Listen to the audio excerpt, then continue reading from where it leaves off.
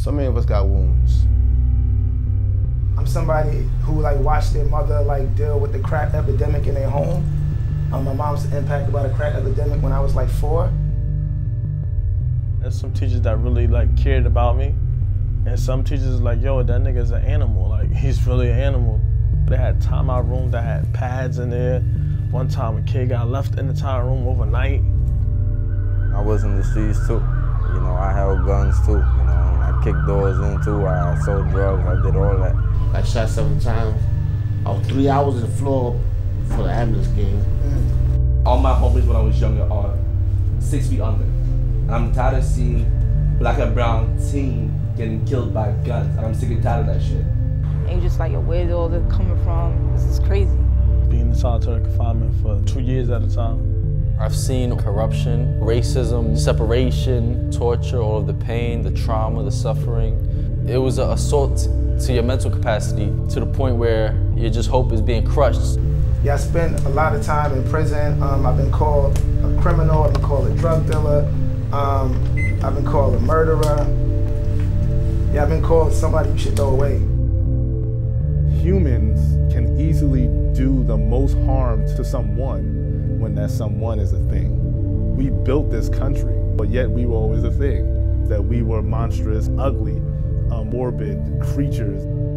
And it was evident in chattel enslavement, then it became reshaped and evident in chain gangs, and Jim Crow, and mass incarceration. When I look at history, I see how European people went into indigenous lands. People influencing us how we should think, how we should speak, how we should dress, and they colonized the world. We weren't able to breathe. We weren't able to think. We weren't able to love. We wasn't able to be human beings. We were stripped of everything.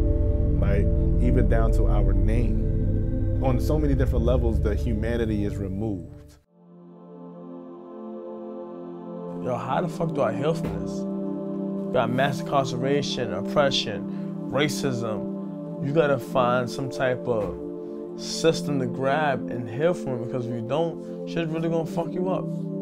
It's gonna fuck you up bad too. Always had these things where I'd be think people would be happier if I was dead or something, or people would be more comfortable, maybe their lives would be much more less traumatizing or less struggling if I died.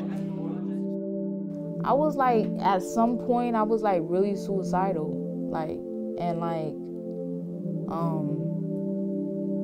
word, I didn't even want to be here.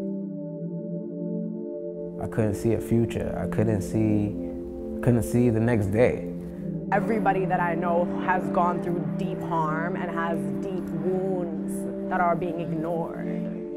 A lot of times, people that hurt others. That harm that we caused our neighborhood is the same harm that's hurting within us as well.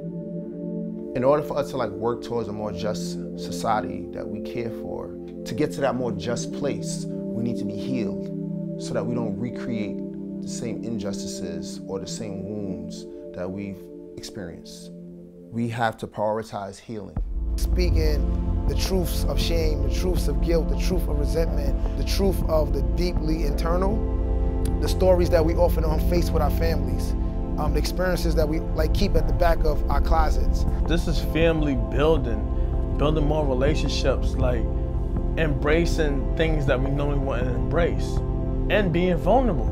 A lot of people have been through similar things as you, or had some sort of trauma that you connect to. When I introduce myself, I can say I'm formerly incarcerated. I don't have to hide. I heal through personal stories. I heal through hearing people's personal stories. We don't do this enough, these circles and talking about what we've been through and really listening. I'm learning from y'all right now. Y'all giving me life. The feeling you leave out is wow. Wow.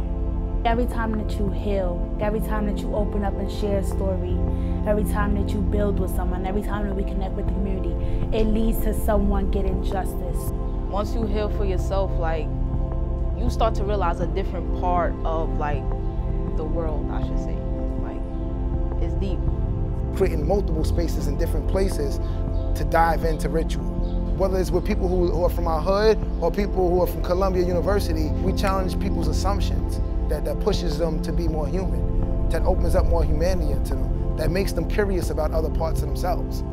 It's a collective movement where we get it black, brown brothers and sisters in a space where they can be comfortable, be free to speak their mind without being judged. Because that's what the system does to us. They separate us, divide us, but we are coming together to become one and unity. It's about a movement to change the minds, man, of a society who rejects us but know how powerful we really are. This is our truth. This is using that truth to fight for justice, to reimagine justice. Everything that we do, everything that we hold dear within all our truths is how we're gonna fight. We're trying to like create a new world, and this old system has to go.